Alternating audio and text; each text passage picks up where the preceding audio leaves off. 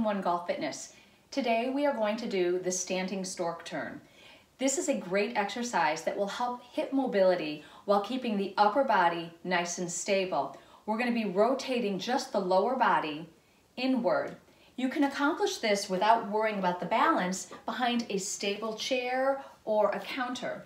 Wrapping your right foot around your left ankle, we're going to rotate inward into the midline of the body, keeping your upper body nice and square, facing straight ahead. Sternum is lifted, belly is in, and we're just slowly rotating, creating this nice, easy, gentle mobility.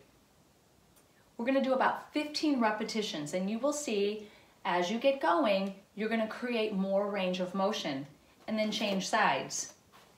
Wrap around, turning in toward the body, inward, into the belly button, crossing. Again, keeping your shoulders nice and square. You can do this the bathroom counter while brushing your teeth. It's a free exercise. This will definitely translate to the golf course. This is a fantastic, fantastic hip mobility exercise, and you can do this every single day.